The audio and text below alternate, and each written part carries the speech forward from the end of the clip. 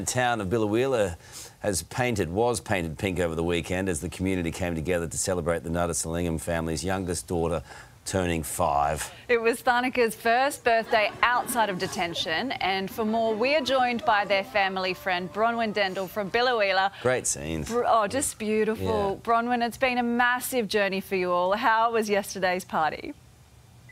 Good morning. Yeah, it was just wonderful to see everybody just so relaxed and happy and together at the park. And there's been so many moments over this weekend where you kind of pause and think, is this real? This is really happening. And then yesterday when there's a lot of love there, isn't there, for this family?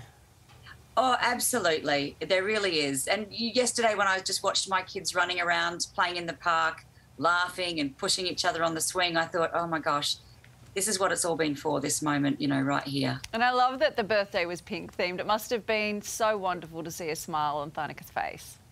It was. She was smiling from ear to ear, and then her special little koala cake made by their local friend Marie as well brought another big smile to her face. So she just had the most wonderful time. It was a great day.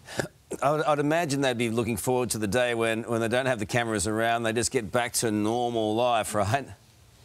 Yeah, I mean, they're so relieved and hopeful and excited about what the future is bringing. But I think after this little media storm subsides, they can get back to life and looking forward to that peaceful, secure life. And so they're now awaiting permanent residency. The Prime Minister has said there should be no impediment to that process. How long do you expect that will take? Yeah, we're pretty excited and waiting for news. You know, we're hopeful it'll be sort of weeks. You know, it's certainly a lot quicker under an Albanese Labor government than it was going to be under a Dutton Morrison LNP government.